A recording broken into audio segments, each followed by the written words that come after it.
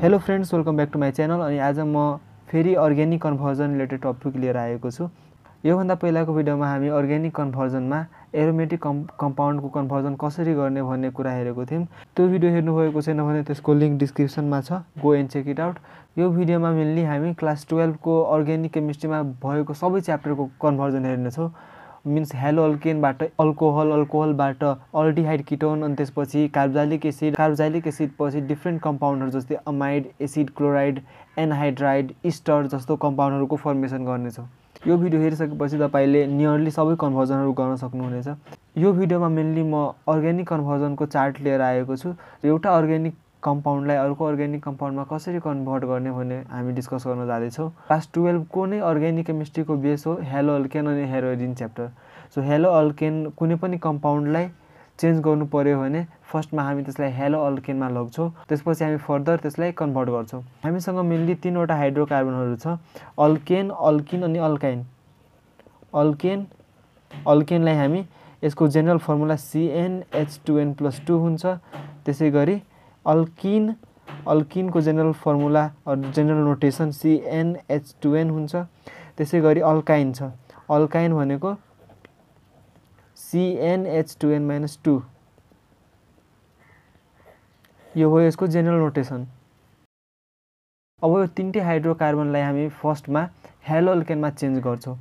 Hello अल्केनको general notation हुन्छ CnH2n+1 अनि X, एउटा हेलोजन ग्रुप। अब अल्केन, अल्किन अनि अल्काइन यो तीनटैलाई हेलो अल्केनमा चेन्ज गर्नु पर्यो भने हामीसँग डिफ्रेन्ट प्रोसेस छ। जस्तै अल्केनलाई चेन्ज गर्नु पर्यो हेलो अल्केनमा भने अल्केनलाई हामी हेलोजिनेसन रियाक्सन गर्छौँ। हेलोजिनेसन रियाक्सन भनेको के हुन्छ भने यो अल्केनलाई सनलाइटको प्रेजेन्समा हेलोजिनेसन गरिन्छ, X अनि H-म्यू। यो हेलोजिनेसन रियाक्सन गरिन्छ। जस्तै मेनली हामी अल्केनलाई जुनसुकै अल्केन जस्तै मिथेन भयो, इथेन, प्रोपेन यस्तो कम्पाउन्डहरूलाई हेलो अल्केनमा चेन्ज गर्नु पर्यो भने त्यसको सिम्पली हेलोजिनेसन गरिन्छ। जस्तै मेनली हामी त्योमा पनि क्लोरिनेसनलाई प्रिफर गर्छौँ, मेनली क्लोरिनेसनलाई प्रिफर गरिन्छ। त्यसै गरी अब अल्किनबाट हेलो अल्केन बनाउनु पर्यो भने हामीले अल्किनमा मार्कोभ निकोब्स अनि एन्टी मार्कोभ निकोब्स रुल युज गर्न सक्छौँ। सो अल्किनलाई हेलो अल्केनमा चेन्ज गर्न हामी सिम्पली मार्कोभ निकोब्स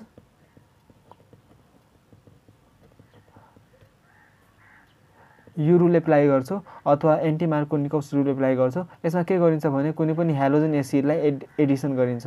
अल्किनलाई हेलोजन एसिडसँग रियाक्सन गराएपछि यसमा मार्कोभ निकोब्स रुल एप्लाई हुन्छ अनि त्यसपछि फाइनली हाम्रो हेलो अल्केन बन्छ।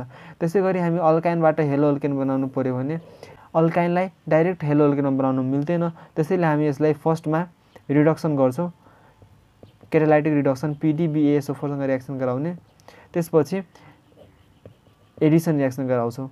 यो गराएपछि हेलो अल्केनमा चेन्ज हुन्छ। अल्काइनलाई हेलो अल्किनमा लग्न फर्स्टमा हामीले यो अल्काइनलाई अल्किनमा चेन्ज गर्नुपर्छ। त्यसको लागि हामीले रिडक्सन गर्नु पर्यो अनि त्यसपछि एडिसन गरेपछि हेलो अल्केनमा चेन्ज हुन्छ। योभन्दा पहिलाको भिडियोमा पनि हामी डिस्कस गरेको थियौँ कि यो अल्काइन एउटा धेरै इम्पोर्टेन्ट एलिफेटिक अर्ग्यानिक कम्पाउन्ड हो। यसलाई अब एरोमेटिक कम्पाउन्डमा चेन्ज गर्नु पर्यो भने यसलाई सिम्पली हामी रेड हट Fe ट्युब अथवा कपर ट्युब योसँग रियाक्सन गरायो भने यसले बेन्जिन दिन्छ, C6H6। यसलाई C6H6 भनिन्छ, बेन्जिन। यो कम्पाउन्ड हाम्रो लागि धेरै नै इम्पोर्टेन्ट हो। अब हेलो अल्केन बनिसकेपछि यसबाट यो मेन हेलो अल्केनबाट हामी अब डिफ्रेन्ट टाइपको अर्ग्यानिक कम्पाउन्डमा कन्भर्ट गर्न सक्छौँ। सो जस्तै यो हेलो अल्केनलाई हामी एक्वस KOH सँग रियाक्सन गरायो भने यसले अल्कोहल दिन्छ, ROH, यो भनेको अल्कोहल हो। हेलो अल्केन पनि हाम्रो लागि धेरै नै इम्पोर्टेन्ट कम्पाउन्ड हो। यसलाई फेरि हामी सपोज KCN सँग रियाक्सन गरायो भने यसले RCN which is nitrile कम्पाउन्डको formation गर्छ। त्यसै गरी अब यो अल्काइल नाइट्राइललाई फर्दर रिडक्सन गरियो भने in the presence of H2 अनि प्लेटिनम युज गर्न सकिन्छ। यो गरियो भने अल्काइल नाइट्राइलले हामीलाई RCH2NH2 अमाइन दिन्छ। सो हामी इजिली अब हेलो अल्केनबाट अमाइनतिर जानु पर्यो भने फर्स्टमा हामी नाइट्राइल बनाउँछौँ।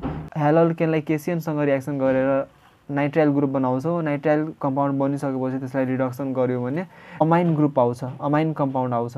यो भनेको अमाइन हो, यो भनेको अमाइन हो। अब जस्तै अल्कोहल भयो हैन।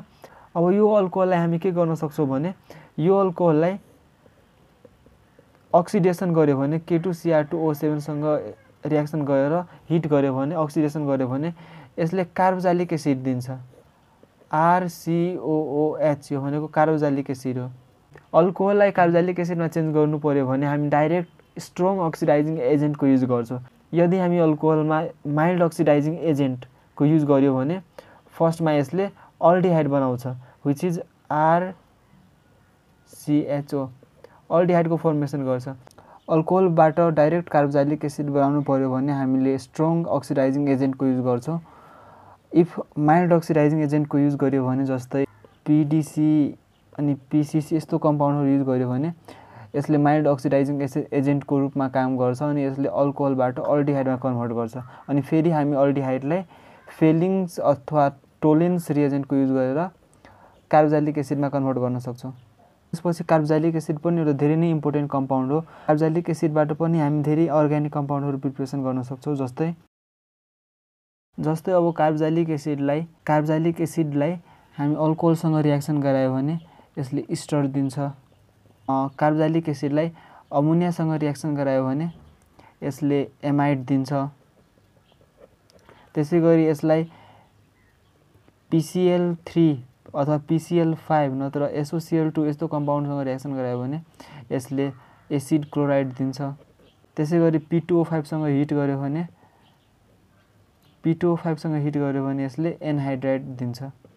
सो यो पुरै अर्ग्यानिक कन्भर्जनको चार्टमा मेन दुईवटा हामीसँग कम्पाउन्ड छ, एउटा हेलोअल्केन अनि अर्को कार्बोक्सिलिक एसिड। हेलोअल्केनलाई एक्वस KOH सँग रिएक्सन गराएर अल्कोहलमा चेन्ज गर्न सक्छौँ अनि यो अल्कोहललाई अक्सिडेसन गरेपछि अल्डिहाइड किटोन अनि कार्बोक्सिलिक एसिडको फर्मेसन गर्न सकिन्छ। त्यसै गरी अब कार्बोक्सिलिक एसिडलाई फर्दर हामी डिफ्रेन्ट कम्पाउन्ड जस्तै इस्टर, एमाइड, एसिड क्लोराइड अनि एनहाइड्राइड जस्तो कम्पाउन्डहरूमा चेन्ज गर्न सक्छौँ। यो कन्भर्जन चार्ट अलि रफ जस्तो भयो, त्यसैले तपाईँ आफै लेखेर एकचोटि इक्जाममा प्रिपेयर गर्न सक्नुहुन्छ। आजको लागि यति नै भयो। Best of lock for your exams.